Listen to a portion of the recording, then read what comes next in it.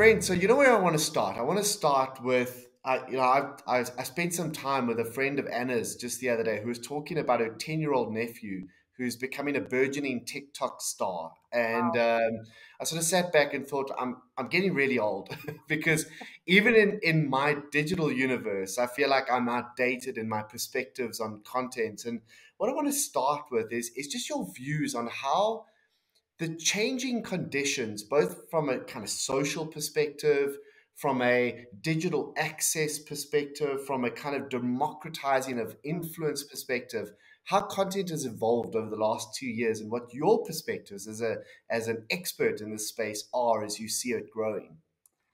I think, and of course, thank you for having me. I'm so Thank you happy for to being be here. here. I think content obviously has just become a lot more accessible, um, especially just in the sense that we are so accustomed to mainstream media as a whole that includes, how you receive your news and your information. And there has been a little bit of a monopoly, which is a good and a bad thing. A good thing Sure. in the sense that you have people who are experts that we get to listen to and hear from. The bad thing is now anybody can pass off information and you can't differentiate between what's fact and what's fiction. Hence, Sure. even with the virus, there's so much confusion. But when it comes to content that is consumed, which obviously ranges from factual all the way to entertainment, I think it is so amazing that literally all that a person needs to have is a certain type of phone and they can create content. I've interviewed the most followed TikTok South African star, a girl by the name of Whitney, a lady by the name of Whitney, and she's transformed her life. Under normal circumstances, mainstream media would have there would have been some kind of gatekeeping to say we don't actually want to see someone in their pajamas dancing to random videos. And now she actually was able to move her mom from Limpopo, into Gauteng to a better life because of that. So I think it's more accessible. There's less gatekeeping. It has opened us up to more genres of the kind of content we consume because the short form has evolved. Obviously, with your apps, your Instagrams, your Facebooks, a television, for example, as one of the mainstream medias, has kind of restricted us to more long form, which there's still space for that in its traditional sense. And now the content can be as short as 5 seconds, and this 5 second thing can go viral and literally give a person an entire career. And I think that's amazing that you don't have to be, a graduate of AFDA to create a career for yourself. And it makes the space more competitive because now we're smaller fish in a bigger pond, Mm, and mm. you have to be unique, you have to be creative, you have to be interesting, but you also can just be very simple, telling the truth or crying on camera. And that in itself is content that, supply and demand. It will show you if something's going popular because someone's crying and their life can get changed. There's a demand for that content and people are watching. So I think it's just more vast, it's more creative, it's more interesting. So you straddle the worlds of, as you said, factual information and then entertainment media and the production component of both of those universes. And Mm. so, I mean, as you rightly point out, the kind of burgeoning misinformation pandemic is a major concern for anybody who's Yeah. interested in society's health and the quality of our thinking. But I'm really curious to hear more about your perspectives on, like, I would have thought that all of this consumer generated media and all of the social media that we have access to might have distracted some of our audiences from the more traditional, highly produced entertainment media channels that we've become used to kind of growing up and over the last couple of years. Do you sense that the audience has become distracted, or they're even more invested in content Mm, than ever before? How has it impacted your audience's mm. dynamics and behaviors? I think it's twofold because when we say the audience, it's about which audience are you speaking about. Sure, sure. I'm So generalizing. the way that I split my audience in my mind in terms of the work that I do is the audience that has access to internet, and which is your lower income earning groups, which are predominantly black in South Africa, and your higher income earners or those that have access to the internet. And the reason Mm. I split it is because the ones that have access to the internet are more likely to be digital. They're more likely to be connected to, your Facebook, your Streaming Instagram, your services streaming and yeah, services. And then you have your traditional viewer. So if I speak to your traditional content consumer, it is still extremely important and they have a big role. Hence, I will always advocate for the national broadcaster to function, the SABC, because they still speak to the biggest audience. So, where you might have a TV show that trends every single week, it plays, even something that we're streaming and it's trending and it's number one on the trends list, and we're talking about it on Twitter. We still need, when you think of perspective of like, hey, the South African population, we're approaching what, almost 60 million people. It's, if only 1 million people, even less than that, it's still a tiny amount. Whereas your national 100%. broadcaster, your top performing shows are sitting at about 10 million viewers. So it just goes to show that sometimes we're in an internet bubble because it's so Sure. loud that we think the digital era is still the big thing. Whereas traditional media, yes, your younger generation, your millennials might be finding ways to be like, I'm more of a binge watcher, I'm more of a this. But we look at our national unemployment rate, we look at the fact that the youth are unemployed, many of them don't have access not only to the correct devices to watch your streaming services and have the different social media platforms, but they also don't have access to the internet, which means what is it that they are watching? They have a microwave TV with an aerial, which means they are watching our free to air broadcasters. So I still think that there's a massive role to be played. Hence, when I came up with my talk show, which was initially a simple audio podcast, that I was like, okay, I want to do a podcast because I miss talk radio, but I don't want somebody restricting me in terms of time and adverts and all those things. Why Yeah. don't I do this thing because I miss talk? And then I was like, but actually, I'm a visual person and everyone knows I'm a TV producer. So let's make it visual. But actually, I Mhm. don't want to just do it on my phone. Let's like bring cameras in my house, And it just evolved. But the entire time I was like, thinking about the fact that I am a traditional media broadcaster, but I need to create something that's going to speak to all the different mediums. So while we might think, hey, are millennials and young people abandoning traditional media? I would say many are, but they're not abandoning it to the point that it's dying. No one is, multi-choice is not going to shut down. No one is not watching DSTV. Yes, some people can't afford the subscriptions. They had to downsize their lives, Mm, especially over the mm. past year and a half. But you can still access that content, even in its short forms, on the digital side. So, what people do now is they take clips of different scenes and they Mm. upload them onto TikTok, and that's how they're consuming from the main source. So, you almost have like secondary viewing of the Amazing. initial program. So, I think there is space for both of them to exist at the moment. I think traditional media still is bigger. Your advertisers that can afford will go traditional media because it's mass market, it's your Sure. eyes. So you think of your Pick and Pay Checkers, your big grocery mart. Everybody's always going to need food, and you're going to predominantly advertise to where people's eyeballs are, which is your television box sets. And secondary is the digital, which is growing. We are going to get there as soon as data falls and it becomes accessible to everybody, and as soon as everybody can afford smartphones.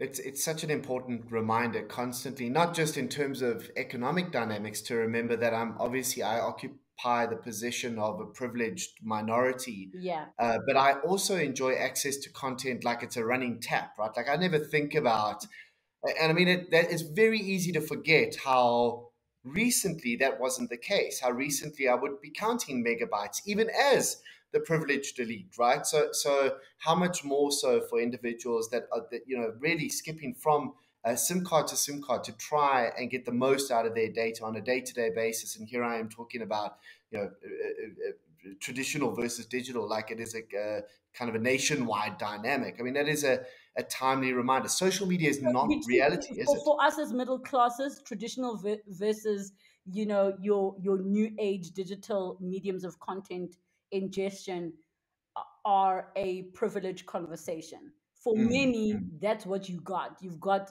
the few free to air channels that don't require a decoder, that just require bunny ears to be connected to your TV for a signal. So I think Yeah. we acknowledge that we're in that minute few. I mean, I can tell you when I bought my laptop, it came with a free Apple TV, and this was a couple of years ago. And I remember thinking, this is so cool, but what am I going to do with it? So the first time I tried to watch something, I was like, oh my gosh, my bill. I tried to watch like half a movie, and then it was like, data's finished, you know? Now suddenly we are living within the unlimited world, uncapped world. You don't feel it.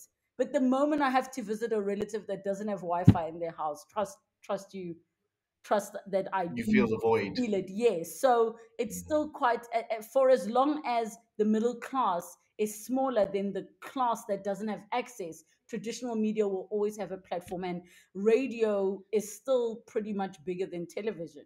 I mean, radio is still such an important medium. The fact that there's still radio dramas, you wouldn't think that they're radio dramas, but they are on your African language stations. So, so I mean, you work very closely with the national broadcaster, and you have probably a better understanding of the inner workings of the machine than any of us would. Do you sense that the broadcasters shifted their perspectives on how to provide content, or whether it's in terms of format or in terms of the content or the story itself or narrative, or how do you think they're thinking differently about free to air content and mass market appeal off the back of some of the changing dynamics in the content universe? What I can tell you is over the past few years, with anything you submit or any conversation you have about a TV show, you have to have come to the table. What is the digital life of this? What is the second Okay. life of this Okay. concept? Yeah. So I'll give you an example. Let's say you have a music reality competition show. Other than just taking clips from the show to put online, what else can you do online? You look at your idols, The Voice, they try to create second life for the Mm. television shows. And this applies also to your multi choice shows as well. So the broadcaster doesn't have a choice because they know and understand that you're talking to two different audiences, but the audiences can feed into each other. With my show, I've had people tune in because they saw something on TikTok, which I for me the TikTok was the biggest surprise of the entire platform, because I never thought this long form talk show would have people coming to watch it because they saw a short little clip on TikTok, but they were curious, like, oh, what is this about? And then they went and watched the long form.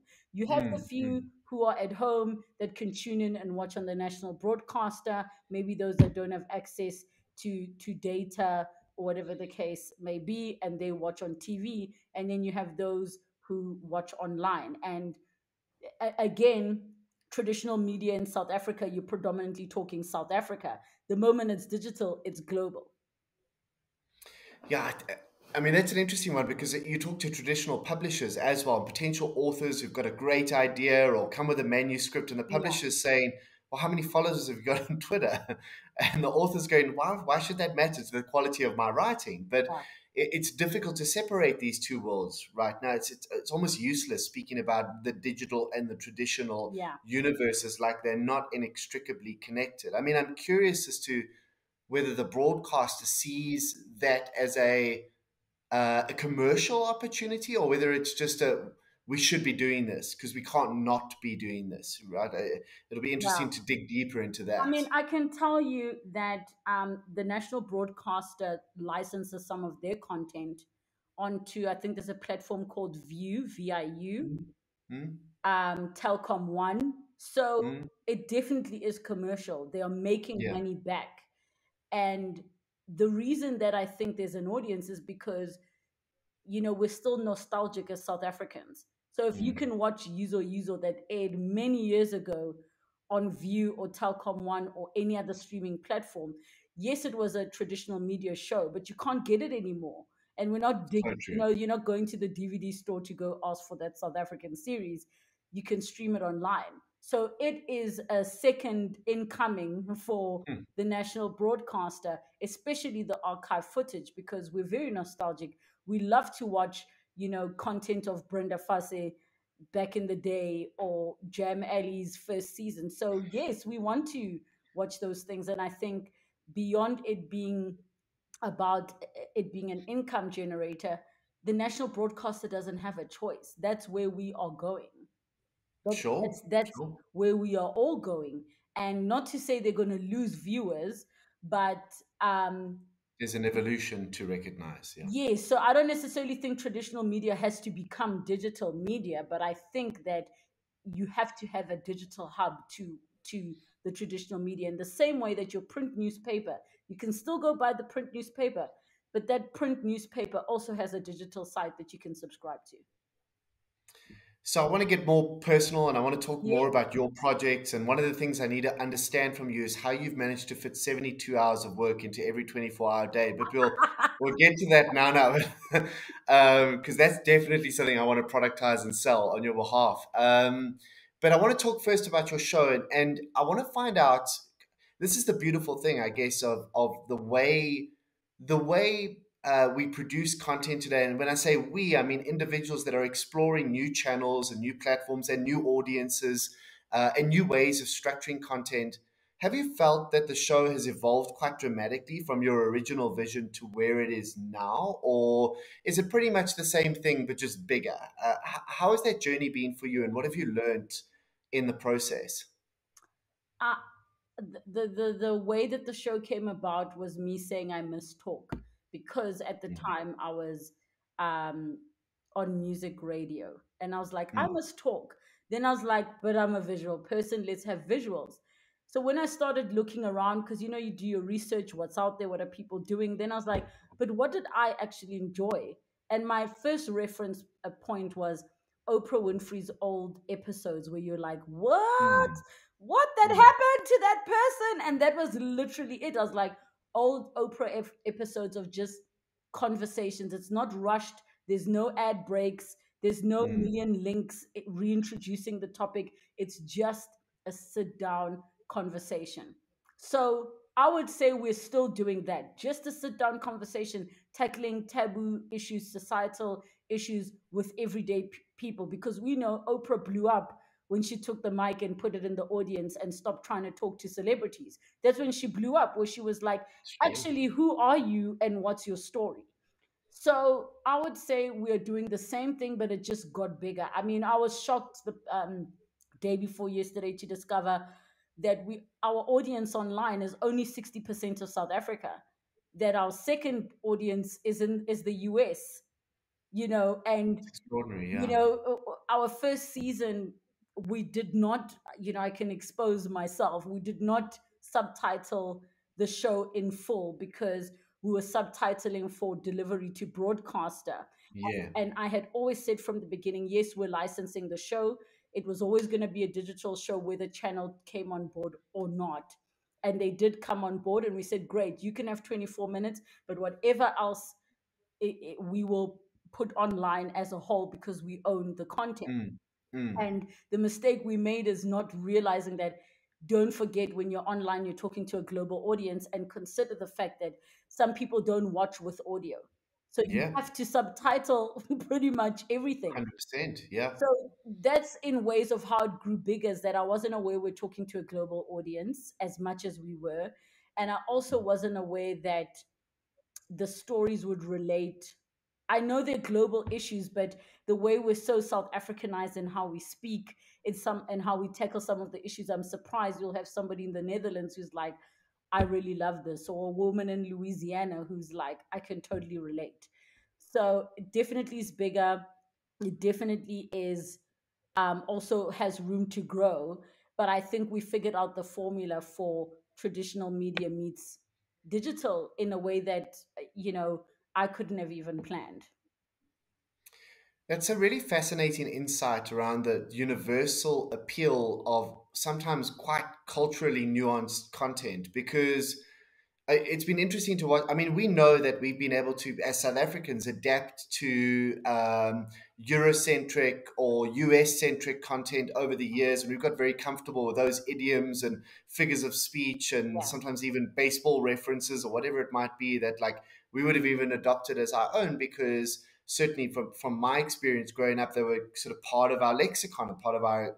What's been interesting is that just really great content seems to resonate anywhere in the world. And so you're having, as your example, I think clearly illustrates, is that no matter how culturally nuanced something is, if there is a degree of authenticity behind it, if it has human appeal, if the narrative is one that I can connect with on any level, the chances of me spending time consuming it are really good. And that's exactly it. I think you've hit the nail on the head. I mean, I one of my guilty pleasures is I allow myself to go down the YouTube rabbit hole now and then, Mm, mm, and just to sort of word. explore what kind of content is out there.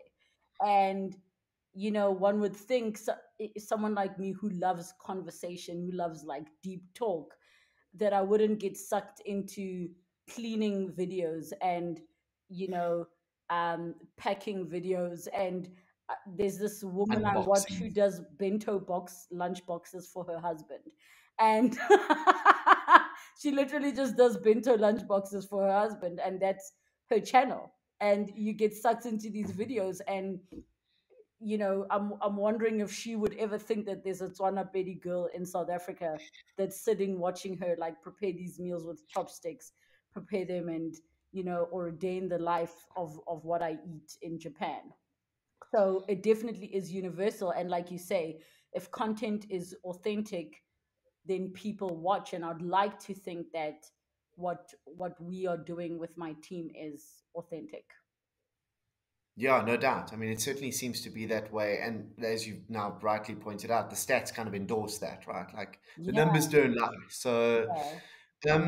I want to expand it beyond because I mean this is just one part of a giant ecosystem of things you're involved in. There's two businesses that you are a critical component of the survival of. You're on industry bodies. You are mentoring and teaching. You're facilitating. H- how are you? I mean, you're running a family, Yes. an amazing family, a growing family. How are you? How do you think about time, Relebogile? How do you prioritize your energy? Because I can imagine. I mean, I can barely get off the couch in the morning. I don't know how you do what you do. So talk to me about how you think about your time and how you make sure that your energy is maintained through these Yeah. different channels of investment, right? So it's two things. The first one is I stopped thinking about time management and I started thinking about energy management. Yeah. Basically, is picking the hours of the day where I function the best for certain things. For example, sometimes I need to be super creative, and my creative hours are in the evenings. Sometimes I need to be, sit and lock down a budget and do admin. And those hours are usually first thing in the morning. So I switched from time management to energy management. And that's I really hate to helped I me. hate to interrupt you, but No, go ahead. isn't that one of the gifts maybe of lockdown is that we've been able to design our days more around our natural cycles than around when you clock in and when you clock out of a traditional Definitely. office. Yeah. And I mean, for me, my TV show was birthed out of lockdown. The fact that Mm. I could call a crew and say, guys, I don't have money, but I have a house and I have me. Would you like to try and shoot this thing with me? And maybe we can make some money out of it. And if we weren't locked down and if certain shows were not put on hold or canceled, I wouldn't have had access to Wouldn't happen. the Yeah. personnel and the equipment to do what I'm doing. So the energy management one is super, super important. Obviously, now that I'm a mom for 3.5 months, it's not just my energy management; it's also knowing when my baby's energy levels are going to be X, Y, and Z. Then the second thing um, that I had to do, I don't know if you know that quadrant. I'm sure it's got a name, but where I had to differentiate between what is not important, not urgent, what is important, urgent, what is not urgent, important, and urgent and important. So Mm, I mm. had to really start to edit my plate into those quadrants, and had to say I will tend to things that are urgent, important first, and then constantly assess what is important, let it become, if it needs to become urgent, or if I have energy and time to tend to it. And I'd almost say those are sort of the two tools that I'm working with at the moment. But the biggest tool is just, excuse my French, but you really have to have fewer fucks to give about things that are just small. You really have to Not important, not urgent. not important, not urgent, not my problem, not my business. Like I've had to become, being the Virgo control freak that I am, I had to become a master of delegating and letting go. Not just delegating and like hovering and checking it's done. It's like delegating and letting go. And just also surrounding myself with the right people in terms Mm, of my team, that now I don't just hire an assistant that knows what I need on set. I hire an assistant who also knows that I need to pump milk before I leave the house, and knows that sometimes I forget to eat, and knows that, you know, if we're having this problem, this is the person to call. So mm, mm. it's a whole ecosystem of right thinking, right timing, right energy, sometimes saying no, I'm not available, and sometimes saying this can wait, or sometimes saying this will only take me 2 minutes to do, so I'm doing it quickly. So you've segued beautifully into my next question, because I mean, in Black Swan and Labocha, you've got these teams of talented people around you that Yeah, support the work that needs to be done. And like you said, there is definitely a best use of your time equation that you need to constantly be interrogating and investing in, because yeah, there's a lot that you could be doing, but just because you can be doesn't mean you should be. And the downside of doing all the things that you could possibly do, but not yeah, that you should be doing, is that you're busy, but there's no value, right? Like you're yes. not producing the outcomes you want at the end of the day. So the question I wanted to ask, and this actually circles back to where our conversation started around, I mean, one of the good byproducts, I think, of the explosion of consumer generated media is that there are a lot of very young, very talented individuals who've seen media creation, publishing, broadcasting as an opportunity for their own career path, Mm. and maybe individuals that wouldn't have considered it before. Now, obviously, there's a lot that we wish wouldn't consider it, and Yes. we'll put them over there, and we'll talk about the really talented people. That how do you think about finding, selecting, and then growing talent in your businesses? Oh. Um, you know, I'm in two minds about it, because I'm a loyalist, if that's a real word. Yeah, Loyalist. we'll make it so. Just especially in the sense that I like to stick to people that I know, but I Mm, also am a supporter of giving opportunity to new people. I mean, you've mentioned that I mentor. So in my mentoring, a lot of the times you have people who are just green and just need to get a feel for what it's about. But sometimes a project doesn't give opportunity for that. For example, if I get a call now that says, tomorrow we need you to do an online campaign that requires you to interview the CEO of a company, plus do a photo shoot, plus blah, blah, blah.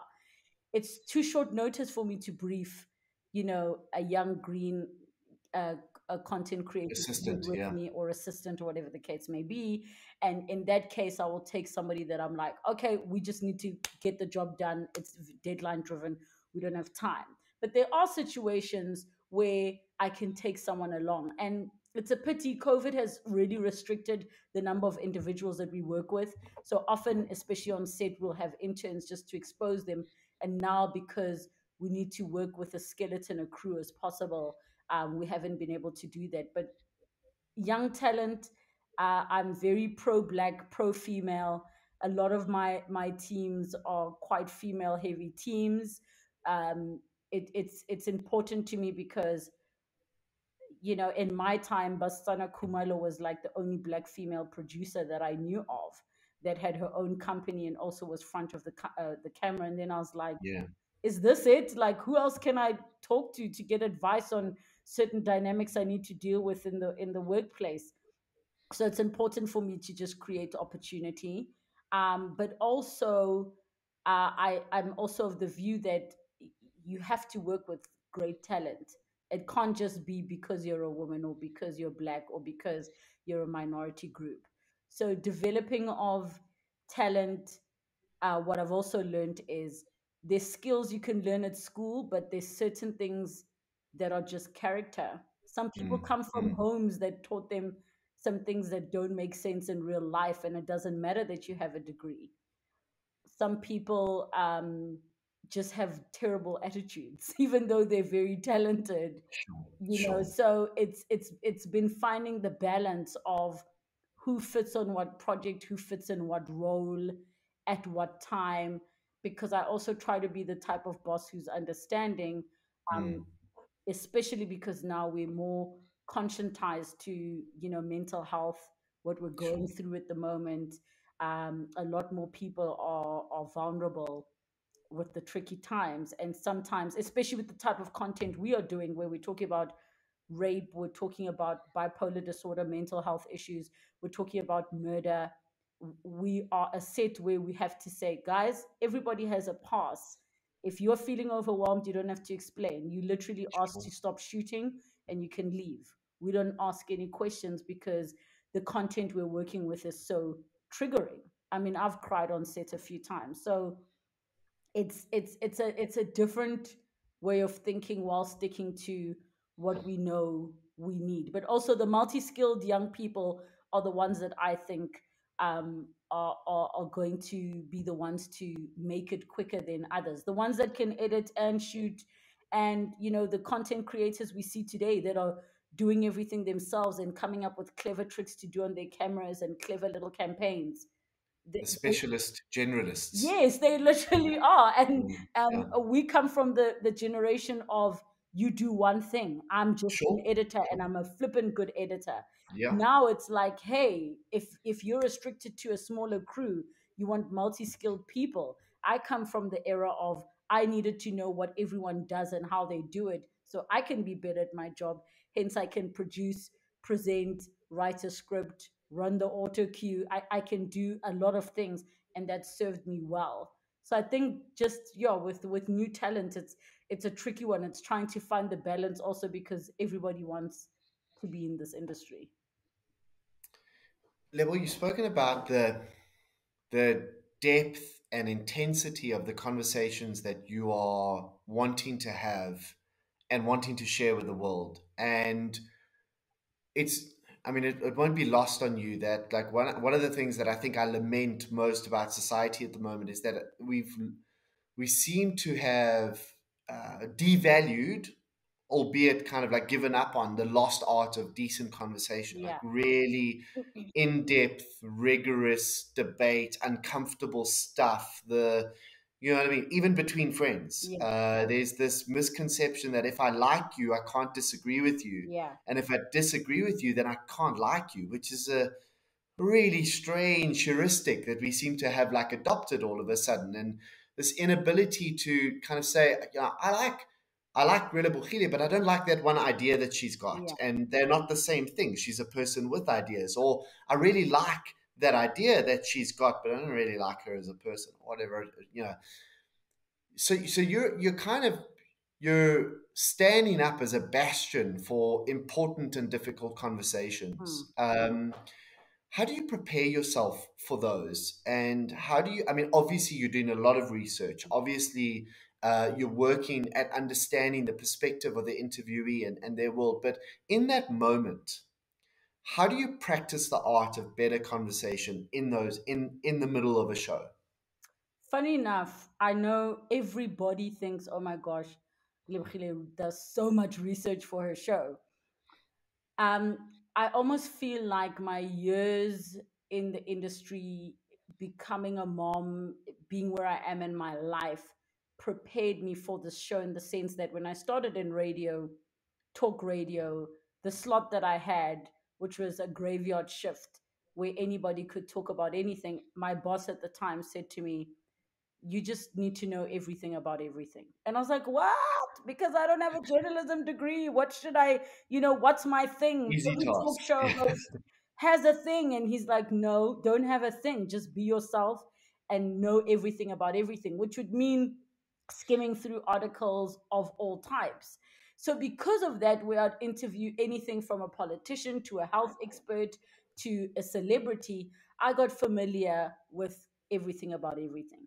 Fast forward to my talk show where I said to myself, I want to come to this platform with the perspective of a viewer who has questions, who under normal circumstances would not be able to ask them. Not because we're, things are politicized and we're overly sensitive, but you're not really supposed to be asking certain questions. But let me create a space where we can ask those questions, as inappropriate as they may be in real life, so that we know it's for knowing and educational purposes. So, under normal circumstances, you wouldn't ask somebody, who is transgender what genitalia they have. You wouldn't say that to somebody. But on my show, I've created a space where we do say it because we're trying to educate and teach and explore and learn. And I said to myself, if I want to go into the space with an open mind, it means not knowing too much. Because if I Mm, know too much, I'm not going to listen with the same ear. I'm not going to see the person um, with the same vision eye. But also, I need to be as objective as possible. So if I'm interviewing somebody mm, who's yeah. murdered somebody, if you know too much, you're going to come in bias and it will show. Whereas I'm trying to have sit down conversations where there's as little judgment as possible, there is ample curiosity, but it's also safe because, I have people that are telling me how a person who's telling me how their own father raped her when she was 7 years old. I'm talking to a woman whose father killed himself in front of his wife. I'm talking to, like, these are the type of conversations. I'm talking to two intersex individuals. Now, under normal circumstances, if someone says my father killed himself, you're not going to ask the details. But we get to have that conversation where now a viewer gets to go, I get it. We get to normalize subjects Mm. that are taboo. We don't need to keep asking what intersex is because, hey, I saw that conversation on Glenlivet's show and I get it. We don't get to ask, why Rulani as a blind person, um, is this question uncomfortable, or why is this inappropriate, or what is actually a defamatory thing to call you? And that's the kind of space where I had to say, come in neutral, come in not knowing too much, know Mm. just enough to facilitate the conversation, but don't know too much that you already have made up your mind about what's what. And also allow yourself to be surprised with the details of the story and allow yourself the open-mindedness and the blank canvas to learn. It's such a tenuous balance between being informed about something but also staying objective about it, isn't it? I mean, that's a real skill. So, on behalf of all of those and all of us that enjoy the show, I really do appreciate that Thank you. It's you walk that tightrope, right? That's not an easy tightrope to walk. But because you are somebody who knows a lot about a lot, and also hard. somebody that I know flies off the cuff better than anyone I've ever met, I'm going to ask you two questions that I ask on all of these shows, So, and they're really two questions that I guess are just reflections in many ways. The first one would be if you could go back in time and you had the opportunity to speak a single sentence of advice or whatever it might be, motivation to your 18-year-old self, what would you go back in time and say to her? oh, this is easy. Uh, Go. this too shall pass.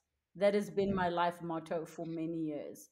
And the reason is people think this too shall pass only applies to bad situations, where obviously you're comforting somebody, this too shall pass. But it also applies to good situations. So it Wow. reminds you that, hey, life is cyclic, life is seasonal.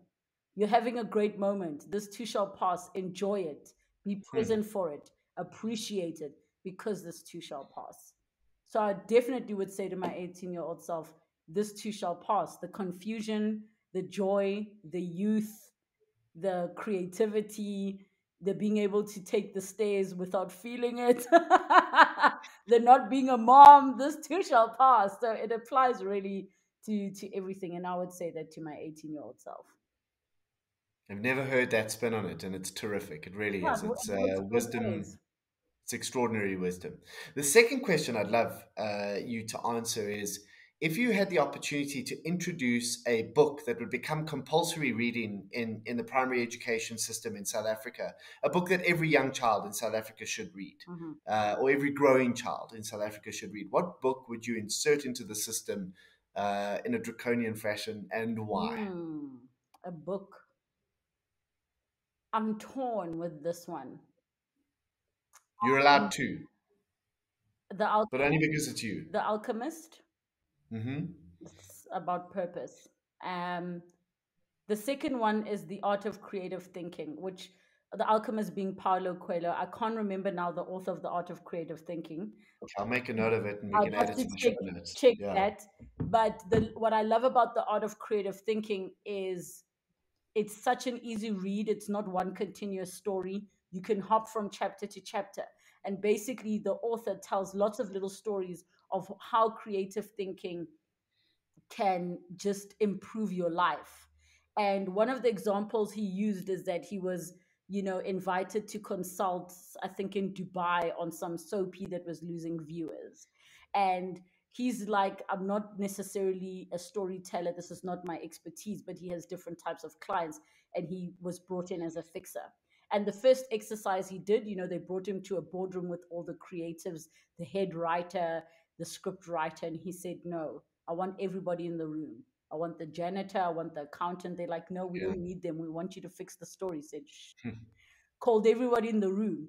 And he started changing their roles and giving everybody an opportunity to present a creative idea. And he turned it around because he said everybody is creative. And sometimes job titles restrict us from thinking, not just the person who is the accountant, but how the world views them, that they aren't creative. But Mm. everybody is creative and they all have to be creative in varying degrees, and how you can apply it to your work, to your purpose in life, to how you map out your day. So I think the art of creative thinking is super important. Just goes to show that it almost like levels out the playing field, especially when it comes to just how you apply your mind. So, my friend, if it was just recognizing the role that you play as an entrepreneur, as a producer, as a role model, as a businesswoman in South Africa, I'd already have a lot to thank you for and be quite intimidated by, if I'm honest. But when I start adding things like industry influencer, lobbyist, mentor, coach, mother, partner, friend, I gobsmacked at what you achieve and the energy you have for other people, and the ripples of your life and your influence in the lives of so many others. And I'm just like, on behalf of all of us, I'm quite grateful you were born, Thank, and thank you for being a part of the solution and thank, for being driven to find solutions to the problems that I think, like I said right up front, many of us have kind of even given up asking.